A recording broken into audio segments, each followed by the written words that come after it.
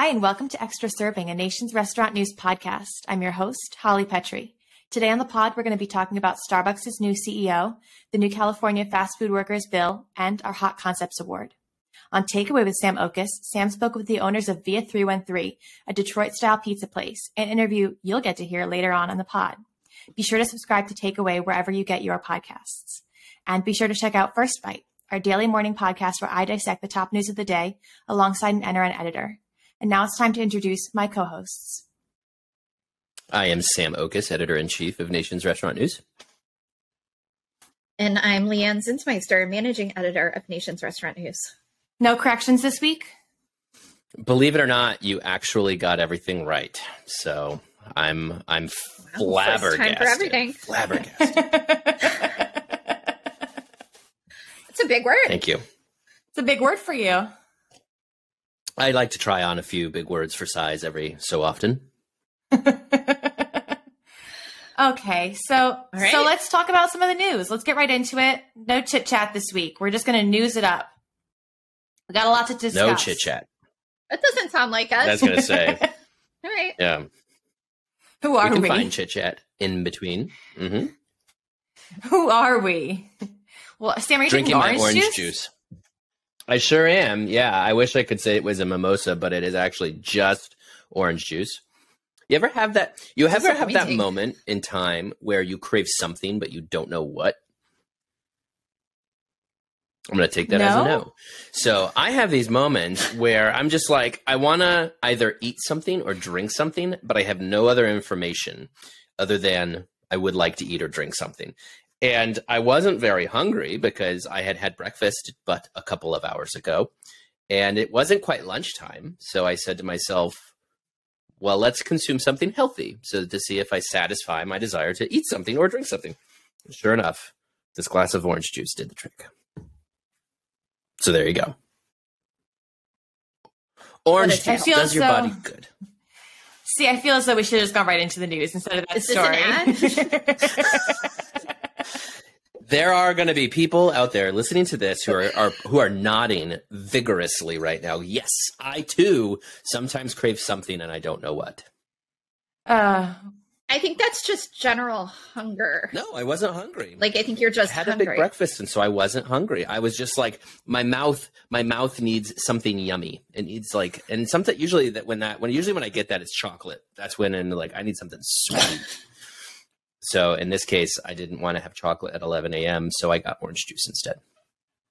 And you're drinking out of a mug, which makes it even more interesting. I would have had the 11 a.m. chocolate, but okay. Yeah, fun little mug.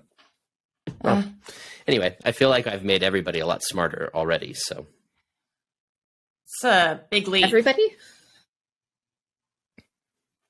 Well, okay, let's talk about this new Starbucks CEO. I'm cracking down. You know who has orange juice on their menu? I think bad Starbucks segue. does, right? Bad segue. Very bad segue. Says the queen of bad segues. Anyway, yes, let's talk about Starbucks' new CEO. Yes, so Starbucks finally got its new CEO. And I was surprised to hear that they announced it before Investor Day, personally. I didn't think they were going to announce it so soon. I was shocked. I was on vacation and I got the notification. And every year when I'm on vacation, some CEO always leaves or starts a new job. It's always like CEO Palooza whenever I go on vacation. So I always love to see it. I'm always like, I should have known. But so Starbucks got a new CEO and he's starting officially in April without Howard Schultz behind him, but he starts with Howard Schultz in October. So what do you guys think about this new CEO and what he's going to do for the job? Well, I'm trying to decide if we need you to travel more or less. I mean, it's good for us to have new CEOs from the sake of our business model and sharing the news. Perhaps not good for the CEOs themselves. So beware when Holly travels. I mean, I guess a couple of things. Just right off the bat, I apologize if I don't pronounce his name correctly. Laxman Narasimhan. I haven't heard it said out loud yet.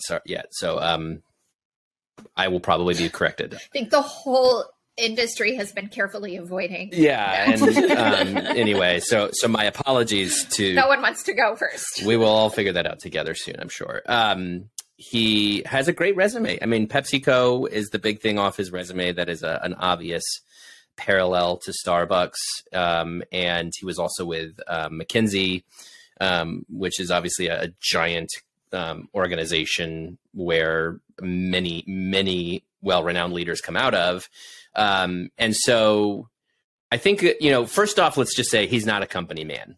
And that's probably what Starbucks needs now. That's where a lot of companies, I think, start to trip over themselves, is they hire company men over and over and over again, emphasis on men, but particularly from the company. And, if you've been with a company for 30 years, sure, you've risen the ladder. You're in a position to, the organization inside and out, but you're also going to be probably void of outside the box ideas. You're going to be way too entrenched in what we've already done and what hasn't worked, and not be able to really think outside the box, think of some creative solutions. That's where bringing somebody in from outside the organization is really helpful.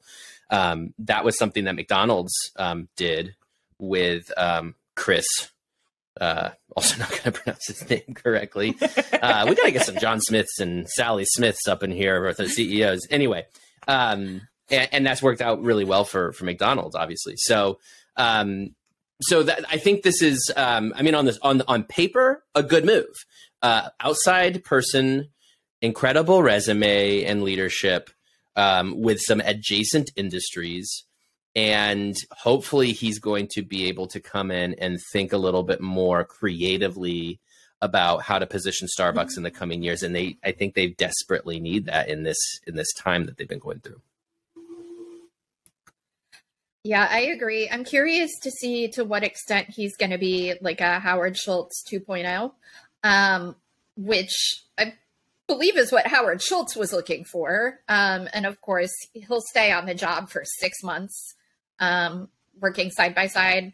But I'm really especially curious about what'll happen like next spring and summer once Howard Schultz steps away. And he just said like yesterday or today, like, I'm definitely not going to be CEO of Starbucks again, which, everybody's wondering. Everybody is wondering. Yeah. As we were on the edge of our seat waiting for you to confirm that. We definitely believe you. So yeah, I'm curious to see what'll happen long term, if he'll kind of follow the blueprint that's been laid out for him, or if he'll make some different and surprising moves. But I agree that it's great to have a fresh perspective on board there. And for him, I think makes a lot of sense too as a career move. He was most recently CEO of a company called Reckitt. So this is, still a CEO move, obviously much bigger company, much higher profile.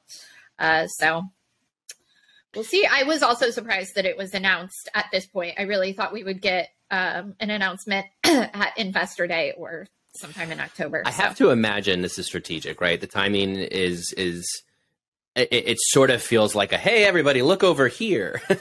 Absolutely, as we have talked about often on this podcast, Starbucks is really going through it right now, just on all fronts. And they needed some news that people could support. They needed news that shareholders could get behind, right? And maybe this strategy of throwing it out there ahead of Investor Day can build some momentum leading into Investor Day, where maybe they have some more announcements to make.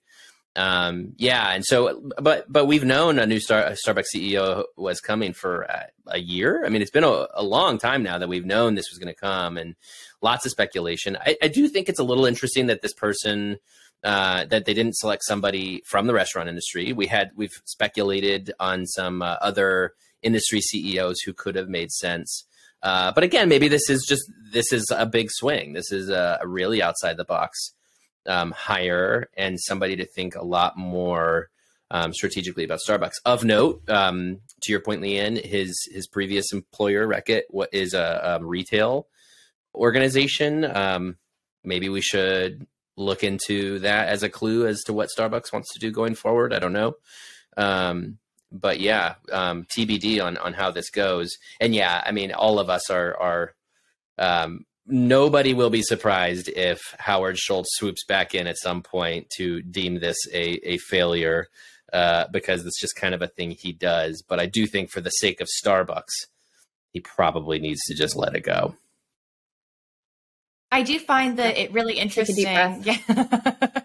Take a deep breath, Schultz. Take a deep breath. Like, take a vacation. It's okay. It's okay. Let go a little bit. Ease off. I do. That's my advice. That's good advice. You know, he was looking for it. He was like, what does Leigh Anne Zinsmeister have to say? And now he knows. Yep.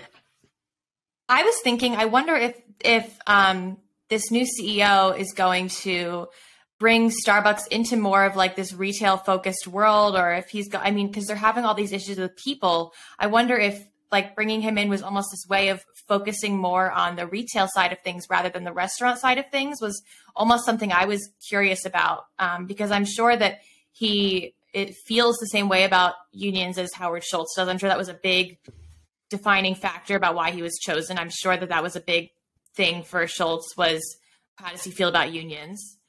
So I'm sure that that's going to continue in the same direction as far as Starbucks goes. But I'm curious to just see if it's going to push Starbucks into more of a retail direction than they already are, or like if it's going to push. I'm just very curious about that element, if that's going to have any impact. Well, to that point, I mean, I think if you just survey the dine out industry, let's call it, food service, but just broadly how consumers engage with their favorite food and beverage brands and consume food and beverages. Everything seems to be, I mean, right off the bat, you could just say like all the lines blurred between service models and, e-commerce is drastically changing everything. So you have this time where the real estate doesn't matter as much. I mean, Starbucks comes up in this environment where they were on Main and Main in every city. They got the A+ prime real estate. They just like slammed every city with shops on every corner because real estate was important to get in front of the customer. Well, now physical real estate is less important to get in front of the customer because of digital tools, digital mobile ordering, e-commerce.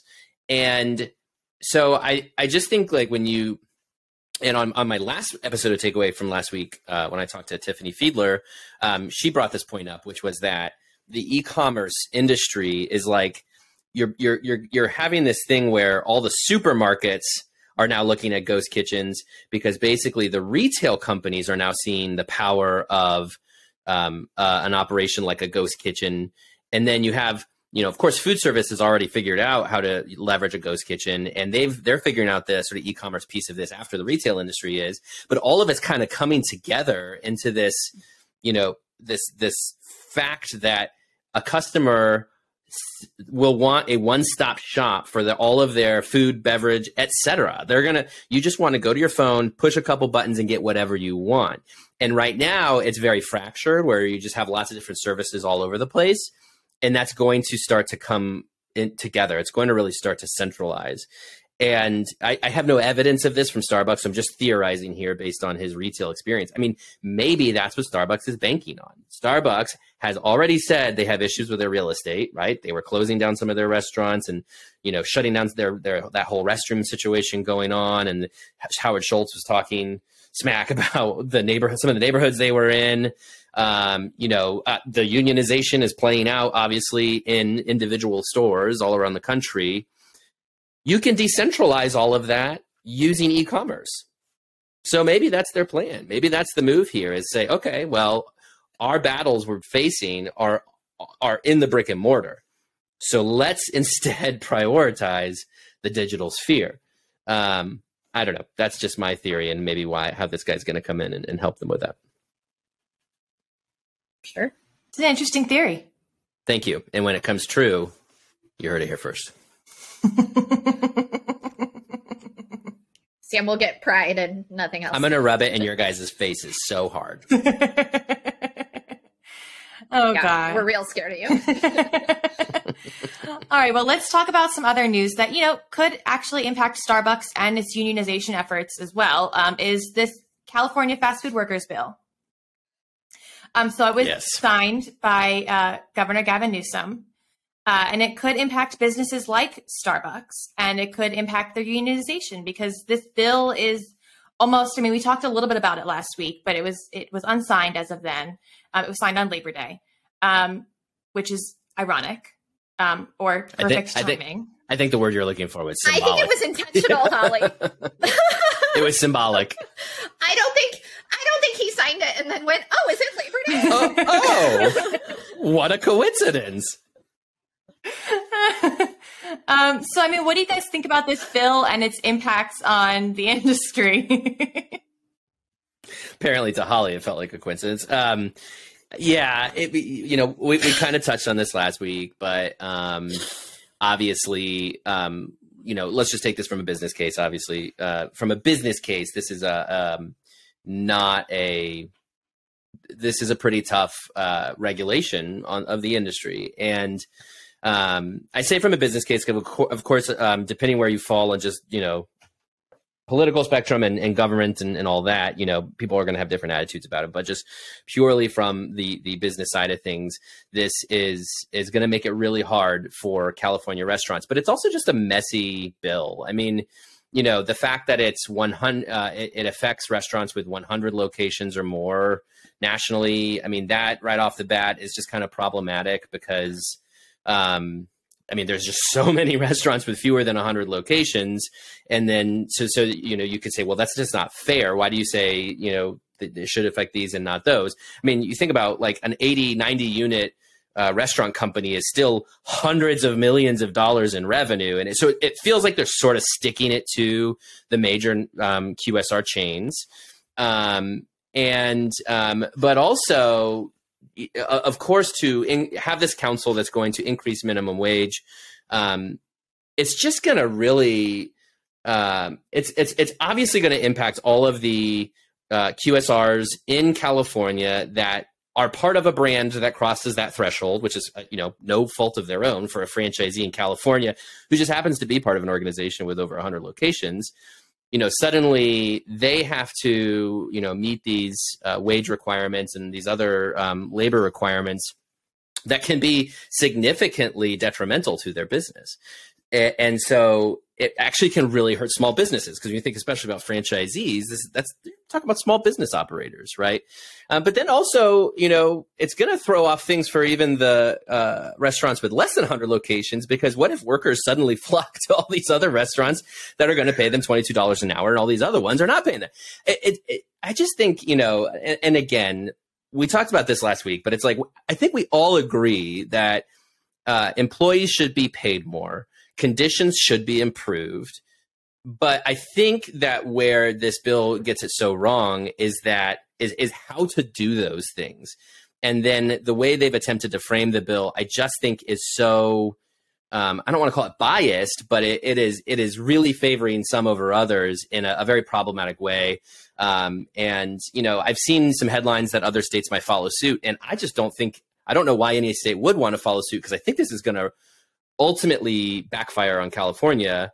Look, nobody's weeping over California losing business, right? I mean, it's like the 8th largest economy in the world or something. I mean, it's not like there's going to be this migration of businesses out of California because of this, but this does really significantly impact anybody who would want to consider investing in California because of that regulatory environment. So, yeah, I don't know. That's kind of my thought there. Sure. I'm mostly eager to watch it play out. I don't think it would surprise any of our listeners, and certainly not the two of you, to learn that I think this is a great bill, that I'm pro-worker and all that. But I agree with Sam that this specific bill is probably not going to fix anything in the long term overall for the industry. So I'm eager to see who ends up on this council, which will supposedly be bipartisan, and how they'll work together to set standards. I'm not really seeing a way that happens. So, it'll be fun to watch, I guess, from that perspective. And like Sam said, just to see if this is something that could carry over in some form to states. I mean, especially, the other particularly blue states. I'm thinking about New York, which, of course, the city has some similar laws, but not the state. I think this is the beginnings of something, but I don't think this bill is actually like it as far as worker protections. Yeah, maybe that's a good point, that this is maybe even their intention to make this big splash to get the ball rolling. And then if you propose something here, when we're here and you come out here, it's still a win, right? Like maybe that's the case. And it's funny you say that, Leigh Anne, about it'd be fun to watch. I'm like, a reality TV show. That's what that council needs to be, is a reality TV show. Maybe we should produce it. Because yeah, like, okay, who is this council going to pitch that? Yeah, I'm going to pitch it. Hey, California, I have an idea. So, but like who gets to be on that council? You're right. Like, there's no way that ends up being a bipartisan council. And if it does end up being a bipartisan council, it will just be bickering until they just decide, let's get rid of this bill, of course. Like, cause how would anybody, on the right come onto that council and say, sure, we'll give you these concessions? That's not going to happen. And then, yeah, like, how do they come to any agreement? All of it just seems so odd. And so the messiness of this is what's off here. Like, I really am supportive of raising the minimum wage. I think most people can say outright, like, we should just raise the minimum wage. But you have to do that for everybody. That's what the minimum wage is all about, is that it affects every business. That's the way to do this, rather than just sort of cherry picking the businesses that you're trying to influence. That does seem to be fairly biased. And so obviously the whole industry is in an uproar, and I think rightfully so. And who knows, maybe that will impact who gets on the council and what kinds of things they put together, but it's just going to be a mess regardless. I was talking with Joanna Fantozzi for an episode of First Bite about this bill, and she was saying that one of the big concerns with the bill is that it's the fast food bill. It's not the QSR bill. It's not the fast casual bill. It's the fast food bill. And it hasn't been defined what is included in this bill. So they haven't defined the kind of restaurants that are included. So you don't really know who can or can't be on the council, because fast food isn't really an industry term that we use. It's much broader than anything that we really use in the industry to define categories. And so she was saying that it's going to be really interesting to see how they decide to define these restaurants moving forward. And I found that really interesting to think about, that like maybe In-N-Out won't be considered fast food, or maybe it will. Maybe Whataburger won't. Maybe it will. Like, I'm very curious to see what they decide where their cutoff is. Well, and the term fast food, it's almost being used in a derogatory sense, right? I mean, the fast food can be kind of this dirty word of, oh, it's just fast food, right? And that's why so much of this bill feels a little bit biased, because it feels like they're specifically taking aim at major QSR corporations, and for it to be the fast food bill, there's just a lot at play here that feels probably personal to the industry. I mean, it makes me think of some of the local ordinances that ban drive-through in California. And it's like, now, hey, there's some traffic things that would make a drive-through problematic in a certain city. But on the whole, banning drive-through is banning fast food. It just feels like more than the actual, like there's symbolism to the act that is more than simply banning drive-through. And same thing is going on here, right? Which is like trying to punish an industry. And look, hey, the industry is not all saints, right? Of course, but it is made up primarily of small business owners. It is employing 15 million people nationally. It is the first stepping stone on the ladder, workforce ladder, for the vast majority of the population. And so to try to punish it is just troubling. So, yeah, I don't know. Lots of reasons. I'm not saying anything that's going to be, surprising anybody who's listening to this right now. I'm sure everybody has the same thing. But if I could just round it out with a counterpoint, again, we do need to focus on worker conditions, better pay, and culture. But if you can start that within your company and prove that it doesn't have to be regulatory and it doesn't have to be through union, do that just through your company, and then you can avoid a lot of this.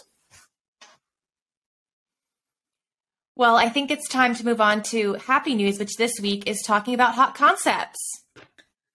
Woo. Happy news, happy news, happy news, happy news. That was today's song. They're all starting to kind of blur. They're kind of sounding alike. I would challenge you next week, Holly, to shake it up a little bit. Okay, will do. Great. Feedback noted. All right, so let's talk about hot concepts. Sam, why don't you tell us a little bit about Hot Concepts, what the award is, and a little bit about the companies we selected this year? I'd be happy to, Holly. The Hot Concepts, of course, is our way of recognizing emerging restaurant brands around the country that we think have potential to become national success stories, household names. We have various parameters for what that looks like, but broadly speaking, these are concepts with fewer than 20 locations today that, again, we think really have a lot of runway ahead of them to become major chains. So past Hot Concepts have included Raising Cane's, Panda Express, Cheesecake Factory. So none of us were around for any of those as Hot Concepts, but we can go ahead and say good job, NRN teams of yore, for getting it right. We hope to be doing as equally good of a job with the concepts we're picking these days. And so, yeah, that's what we have. The challenge for us to find those concepts, and it's a lot of just the coverage that we do. We do have a submission opportunity for brands, but then we also scour the country. We go back to all the reporting we've done. I think broadly speaking, our whole team, we all have kind of a gut check of who we know we're talking about a lot. I am asked a lot about from people from the industry who's exciting today. So it's just something that's on my mind a lot.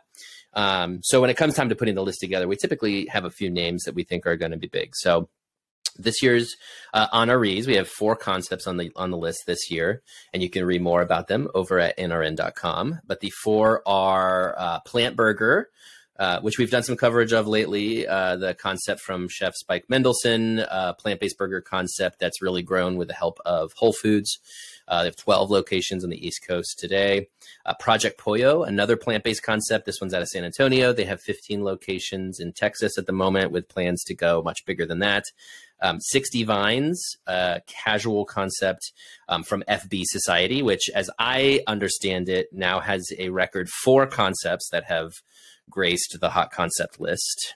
FB Society, former Front Burner brands. And so this is their 4th concept on the list. Congratulations to them, because they clearly know what they're doing.